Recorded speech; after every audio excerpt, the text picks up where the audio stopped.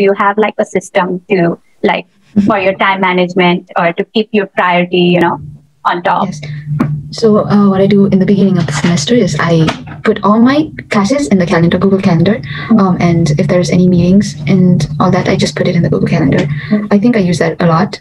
And so there are two things, right? There are things that are urgent and there are things that are important, right?